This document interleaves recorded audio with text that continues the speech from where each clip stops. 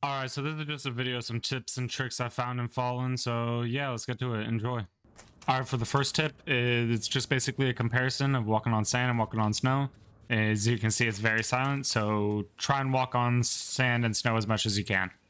So for the second tip is about shovels. As you can see, digging it up with your hand, digging up trash piles with your hand is very slow. And then now digging it up with a regular shovel is faster. And then a steel shovel is the fastest, so use a steel. And it does more damage. So this one is actually my most useful tip. If you're in your base and people are door camping you, or even you just don't want to go outside, you can place a full, as you can see, like a full extension of your 2x2 without even leaving your door. You can't upgrade, but you can place it, which is extremely useful. For the next tip is about placing sleeping bags. So the first bag in an area will be blue. And if you try to place a second one, it'll be yellow, which means that if you respawn at one of the bags, the timers will be on max timer for both of them. So just move away, get your second bag to be blue, and you should be good. This next one's kind of basic, but hold right click and drag to a different part of your inventory to split something perfectly in half for furnaces. This next tip is about slash killing, like getting a new location, new spawn point for wipe days. If you slash kill for a new location, still don't get the new location, you can drown yourself, and then the slash kill timer will be reset again if you get unlucky enough to get another bad spawn. So yeah, this is very useful for wipe days. I use it all the time. So this one is about every single ladder in the game, whether that be a monument ladder like here in Scav Hideout, or it be a ladder you place down. If you go to any side of it at all, you don't have to be in the middle of the ladder. You can climb off the side. It's just how Roblox works, and I find it useful if I'm just trying to get just a tiny bit more cover, you know? Maybe they accidentally hit the ladder while I'm climbing up. Now, on the topic of ladders, if you just feel like being a jerk, you can place a ladder in front of someone's door to prevent them from coming out, which is useful during raids or if you're door camping someone or whatever. You know, you can just be a dick. So in Scav Hideout, I found this one location that you can hold perfectly both entrances to the top, like, recycling area.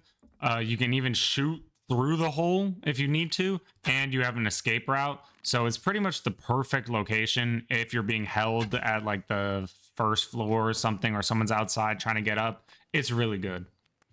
Yeah, so shooting people is, like, very hard to do if they're in the water. So if you ever need cover, just go in the water. This dude was mad at me and, you know, he couldn't hit a shot. I'm actually surprised at how little, like, people, like, actually didn't know about this, because a couple of people asked me. So the fishing inns on the map are actually safe zones that you can go to and recycle safely. There's barrels, there's crates here, there's pretty much everything you can ask for. And you can, yeah, you can recycle safely. And if you really want to, you can gamble over here at the Plinko machine. See, I put all in and 5. I mean, yeah, you know what I mean. And then I proceeded to win big. So yeah, it's actually pretty useful. Now, on the topic of bases, pretend you just meet a dude and he's acting a little suspicious, but you don't have the heart to kick him just yet, but you also don't trust him. You can just put guest codes. Now, they will be able to enter your base, but they won't be able to change your codes so that they can't fully inside you, which, you know, it's a win. It's a win and a loss because he can still enter your base and steal your loot, but he can't change your codes. So this is for anyone really down bad on scrap. Broken fuses after, like, using it can still be recycled for 4 scrap, which if you need it that bad, there you have it.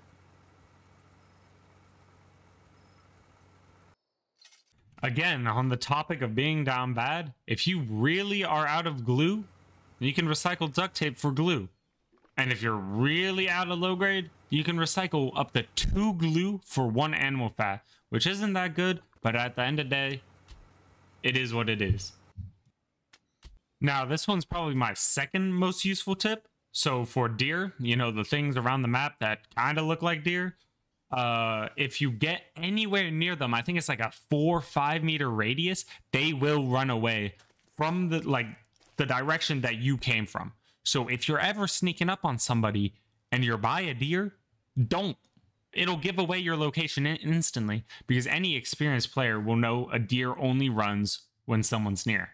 Next, if you're sneaking up on someone and you need information in any way, crouch jumping makes no noise. So feel free to do it. It might give away your location, like someone can see you, but it won't make noise.